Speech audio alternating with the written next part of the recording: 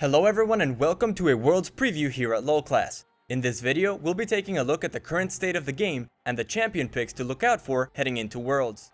Riot has recently introduced huge balance changes to League of Legends, and the effects of these are evident, especially when it comes to how the game is played competitively. High-tier top lane champions have shifted from a more traditional, reliable full tank style to the more carry-oriented late-game champions. During Asia's Season 5 World Qualifications, we have seen more and more unusual champions like Fiora, Gangplank, Olaf, Skarner, and even Darius on the competitive stage, all of them with great impact. The most recent patches have affected the top lane position the most, primarily due to the addition of fighter AD damage items. The former kings of the top lane, Maokai, Gnar, Hecarim, and Rumble have seen minor nerfs over the course of the last few patches, and are being replaced by carry-oriented type champions like Fiora, Darius, and Olaf. Going into Worlds, Season 5 definitely belongs to the top lane. The only region that has any competitive experience on the new set of Juggernauts is China. The last few rounds of regular season play in the LPL was hosted on patch 5.16 and gave us the first glimpse on how these power picks can change the pace of the game. This small head start may give China the edge they're looking for in their hunt to topple the Korean powerhouses.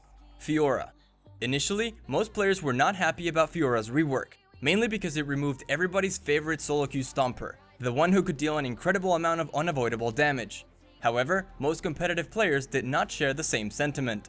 LGD's Acorn showed the world how good the new Fiora is in the LPL finals. After Acorn's strong performance, Fiora was either banned or first picked in 9 out of the 10 games. Here are some of the qualities that make the all-new Fiora such a strong champion in the competitive environment. First, Fiora's passive makes for an incredibly strong laning phase, making very few champions capable of winning a 1 vs 1 against her. Second, not a single champion can deal with Fiora's ability to chase people down.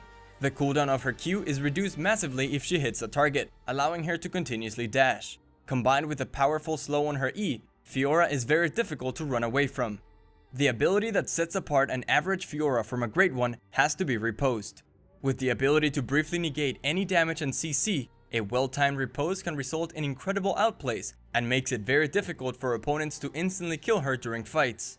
While Fiora's rework has been a massive buff overall, she still has one very key weakness that takes her down a notch in the competitive scene: her inability to hold her own in a 1 vs 2 lane swap. Without the ability to dominate a lane and snowball, Fiora becomes far less useful. She's a champion that desperately relies on items, as without them, she will either not have enough damage or die too quickly to be relevant. Gangplank. In recent competitive matches around the globe, we have seen a significant use of Gangplank. In EU, players like Soaz have shown the power of Gangplank as a top laner on the LCS stage. However, in Asia, players prefer to bring Gangplank into the mid lane, something perfectly demonstrated by EDG's Pawn in Game 4 against IG, in which he was able to set the enemy team ablaze with well-placed and timed barrels. Here are some of the different qualities of the new Gangplank which make him the titan he currently is. First things first, Gangplank's E, Powder Keg, is the cornerstone of his kit. It provides 40% armor penetration, which is an invaluable weapon to have against tanks. Pawn, Zetai, and Acorn have all shown us the incredible value of a well-timed Powder Keg combo, often completely turning a losing fight around. One good combo is sometimes all it takes to dominate a game. Second, Gangplank's Q, Parlay, is often overshadowed by the raw strength of his kegs. But the truth is, Gangplank's Q is very strong in its own right. During the late game, he can easily land crits for over 1000 damage. The raw synergy between Gangplank's E and Q grants him extremely high late game damage. In competitive play, he tends to get a lot of resources thrown at him. And once he builds his essential items, he becomes a time bomb with his game-changing explosive damage. As an OP late-game champion, Gangplank has a hard time during the early laning phase. Olaf, Darius, and Riven are all strong counter picks who can make his laning phase very difficult. As a result, Gangplank is sometimes picked for mid to avoid these scenarios. Jungle.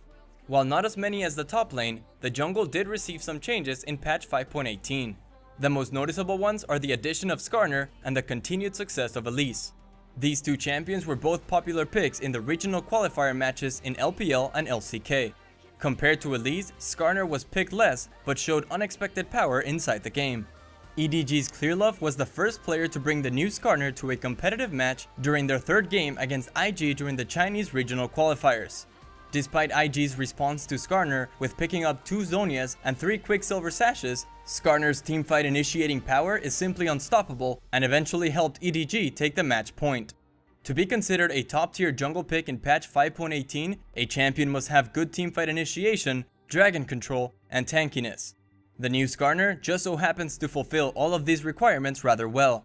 Skarner's Flash ult combo is simple and powerful for initiating teamfights. With the help of Crystal Spires, Skarner has a natural advantage against other junglers during dragon control skirmishes. On top of that, Skarner is a naturally tanky champion, regardless of the item build you choose. AD Carry. The buff to top lane fighters and bruisers like Olaf and Fiora has further limited AD Carry's power in the game. In the current meta, top priority AD carries are either late game carry champions such as Tristana and Kog'Maw, or utility ones such as Ashe and Severe. Since Severe has been repeatedly nerfed, Ashe has become a top pick or ban choice this patch thanks to her ability to kite low mobility top laners and initiate teamfights. Ashe. With the repeated nerfs to other AD carry champions, Ashe is getting more and more attention. As an AD carry with hard initiation, the scouting power provided by her Hawkshot, and great late game damage, Ashe has become a top pick in the current patch. However, her biggest weakness is very obvious. Her poor mobility makes her vulnerable to hard initiations from the enemy team. This was demonstrated in the KT vs SKT match during the LCK Summer Playoff Finals, where KT's Ashe ended the game with a score of 0 kills and 9 deaths. Support. Patch 5.18 has not changed the support role a whole lot outside of the incredibly useful Zeke's Harbinger. This item provides useful stats for support players while simultaneously giving the AD carry an opportunity to reach 100% crit chance in the mid game. Champions like Alistar and Braum have remained popular picks across all the regions. Besides those two, the go-to classic support Thresh remains a staple in everyone's champion pool. LGD's PYL and EDG's Meiko are well-known Thresh players. Worlds this year could be the perfect stage for some game-changing hooks. Thanks for watching this Worlds preview here at LoLclass. Let us know in the comment section what team you think has the strongest shot at taking it all.